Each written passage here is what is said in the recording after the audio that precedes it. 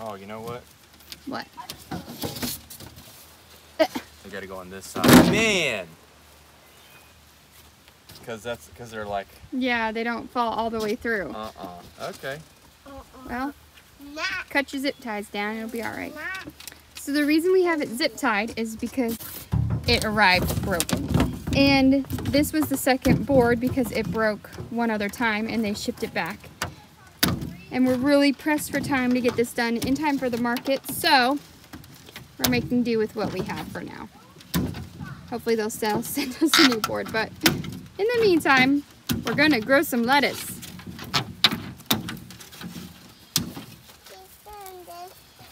I actually had these on the underneath side so you didn't see all this junk, but I put it all in upside down.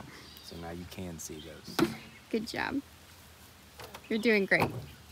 I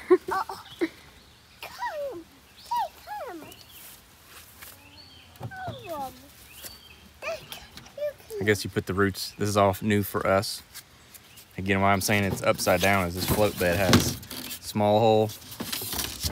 Like they're tapered. Big hole, so it's tapered, and they just go in like that.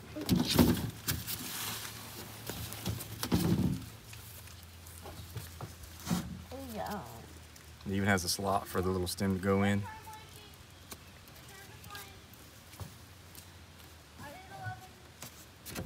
But we want to put it in there. And you can see the roots hanging from underneath.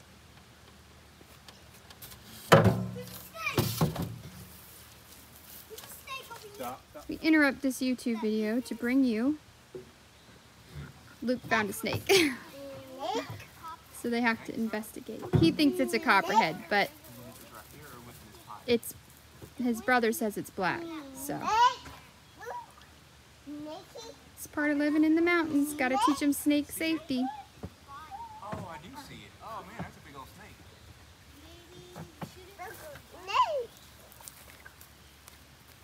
Is he under a leaf? Oh, shoot. Don't try this at home. So I just overseeded this tub with some basic lettuce. Easy, girl. And we're pulling them out one by one. And we're gonna get them on the board. It's better to start these in dirt because obviously the seeds are gonna fall through the little holes and get their roots established. And then you can transfer them over to your water system.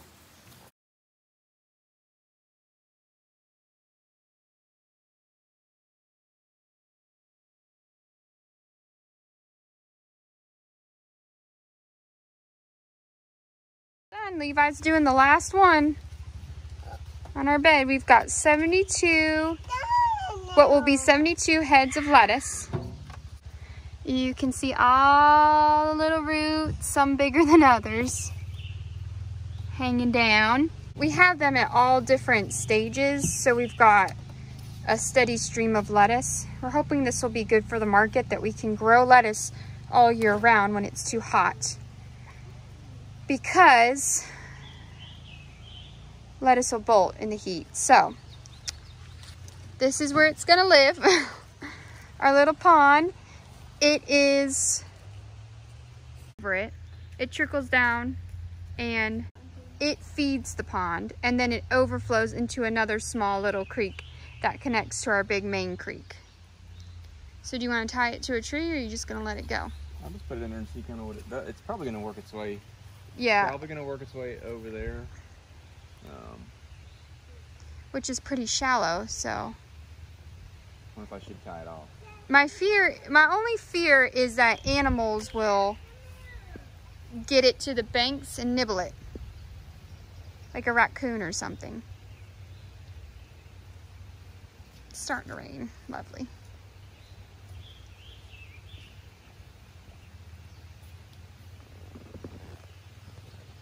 I'll tie it to this tree, but...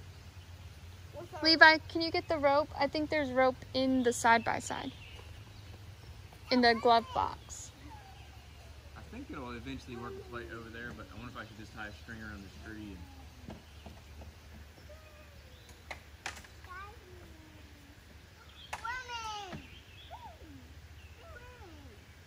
It looks really tiny in this pond.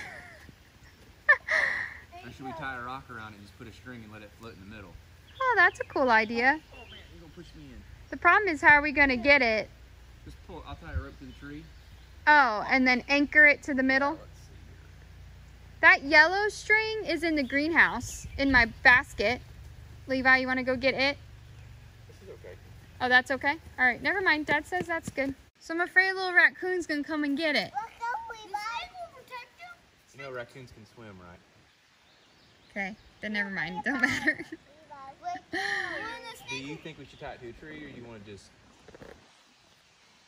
Anchor it? Well, if a raccoon can swim and get it no matter what, just tie it to a tree. Let's see. Oh my goodness.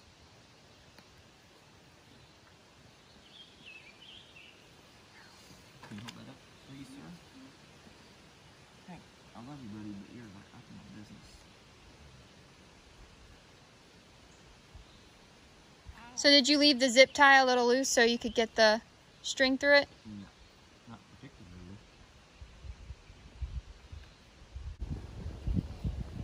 Oh, I'm gonna tie Got the short end of that rope. a short end of that rope, huh? Line.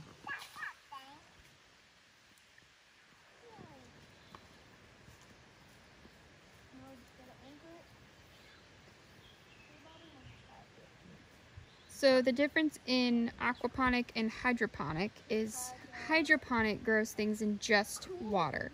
A lot of microgreens grow that way.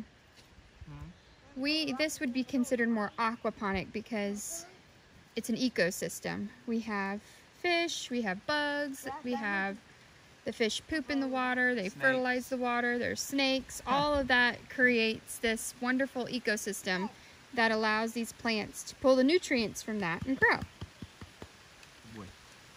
So yes, we have 36 acres. We have plenty of growing space, but this is a nice option to kind of give us greens and things that would typically only be grown in like spring or fall over the summer. It's cool, the water's cool, and it's cool here under these trees. And we think this will be a cool way to grow some lettuce, and maybe we're going to experiment with some other greens. I should keep it. I think that is going to let it float kind of in the middle. Yeah. And like I said, this is spring fed. So there's always water coming in and moving it. That's another thing that's needed when you're doing an aquaponic system, is the water needs to be moving. We'll see. There she goes, her maiden voyage.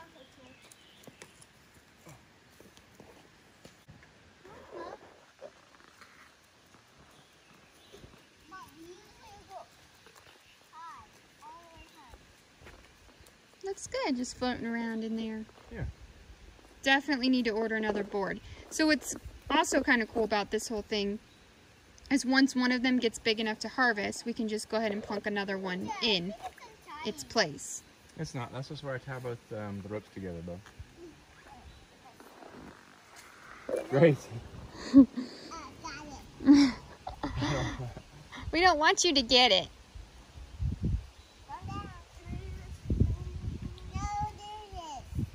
They're a little shocked and wilted, but I think they'll perk back up.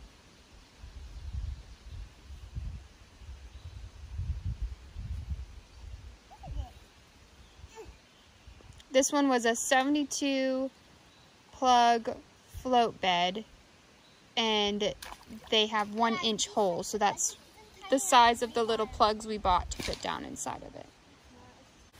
So we'll see how they hold up. This is all an experiment, and we've just decided to bring y'all along with us. See if this even works. If it works, it's gonna be awesome though. Okay, this was our final decision and setup. Tied rope to some stake, and we kind of have it anchored out there in the middle so it won't float around or float away. Just temporarily till this is, see if this actually takes off or not. Yeah. We're experimenting.